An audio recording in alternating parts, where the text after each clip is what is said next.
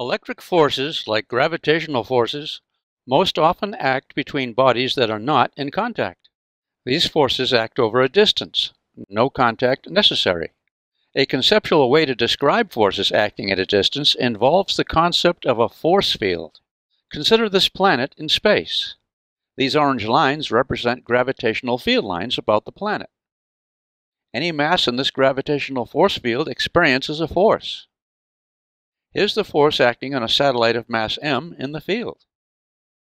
In previous lessons, we've described the gravitational force in such a satellite with Newton's law of gravity. An equivalent way is multiplying the mass of the satellite by the gravitational field of the planet, where the satellite is located. Then the force F on the satellite is its mass times the gravitational field g. This is bold-faced g to distinguish it from the italic g we often use for acceleration due to gravity near Earth's surface. Both g's have units newtons per kilogram. The field is stronger up close and weakens with the inverse square of distance. The field plays an intermediate role between objects. Likewise in electricity. Here's a proton surrounded by its electric field. The electric field is denoted by the symbol E. And here's an electron circling the proton. And what of the force on the electron? Much akin to gravity, the force equals its electric charge multiplied by the proton's electric field, QE. The magnitude of the electric field is simply the force per unit charge. If a charge Q experiences a force F at some point in space, then the electric field at that point is F divided by Q. When the force is expressed in newtons and the charge in coulombs, denoted by the capital letter C, the electric field has the unit Newton per coulomb, N over C. Both the fields for gravity and electricity are vector quantities, having direction as well as magnitude, and can be represented by vector arrows.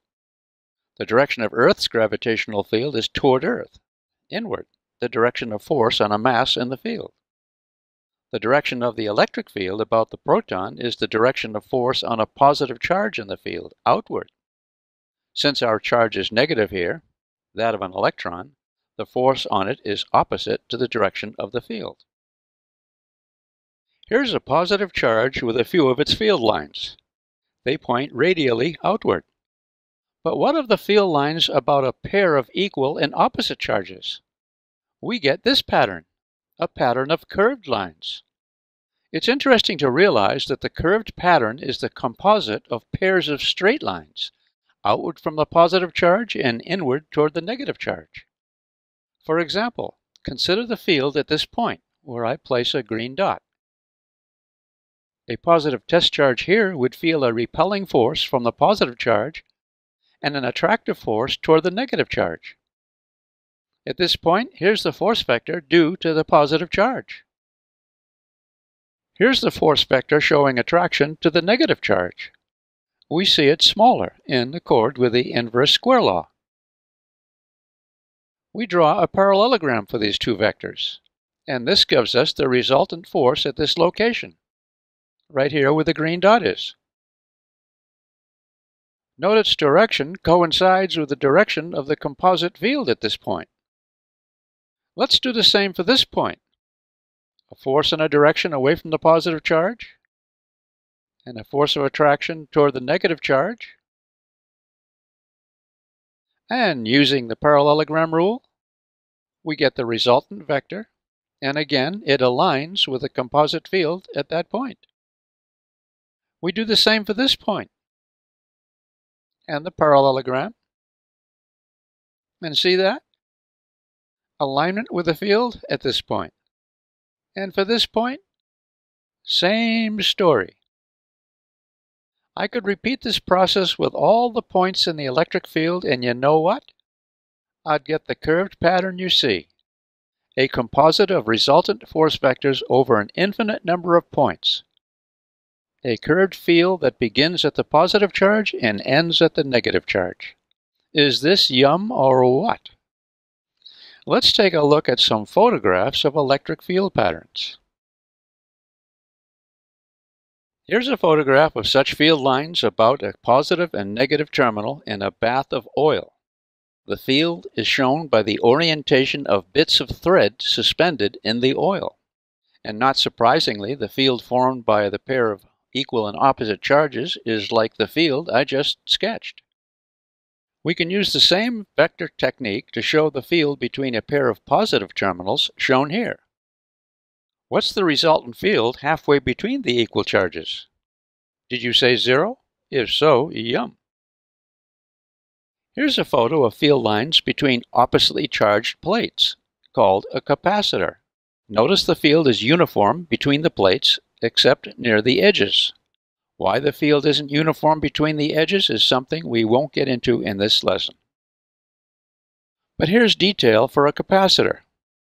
Both plates have equal and opposite charges. And Cairo physics instructor Mona Nasser models a demonstration capacitor. Back to our field patterns. Very interesting is the field pattern for a plate and cylinder that have opposite charges. Notice the absence of a field inside the charged cylinder. All field lines cancel out. Why this is true is even more interesting, covered, of course, in your textbook. For now, we just want to say that inside any charged body, the field strength is 0. All field vectors cancel. Again, covered in conceptual physics. The fact that no field results inside a charged conductor is nicely employed in the Van de Graaff generator. Let's look at the operation of a Van de Graaff generator. We see that a voltage source leaks charge off metal points, in this case electrons. An insulating belt carries the electrons up inside an electrically insulated tube that supports the hollow dome above. Electrons leak off onto the metal point collectors at the top of their path and repel one another and gather on the outside of the metal sphere. No matter how much net charge accumulates on the outside of the dome, field strength inside is 0. That means charge can be added if introduced inside the dome without repelling away, whereas any charge that approaches the outside of the charged dome is repelled away. Inside, not the case. The result is that charge can keep building up at the dome's outer surface until the build-up voltages produce electric discharge through the air.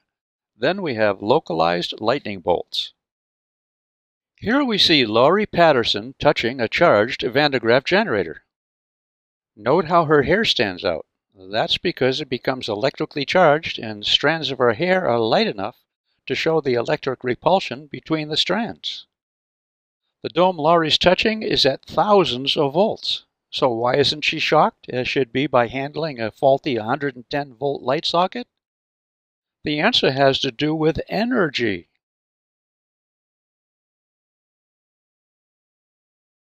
Voltage is energy per charge, joules per coulomb. Only a tiny fraction of a coulomb makes up the charge on the generated dome. So a small amount of energy per tiny amount of charge can equal a huge voltage.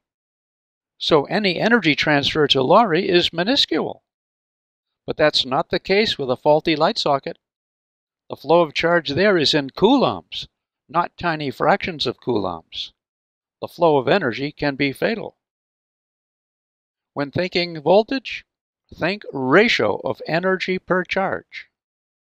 Are you getting this? I hope so. Let me leave you with a concluding question. Consider a pair of equally charged particles separated by a certain distance. If exactly midway between these particles, their combined electric fields cancel to 0, what can you say about the signs of charge of the particles? Are they like charges or unlike charges? Can you support your answer? Until next time, good energy.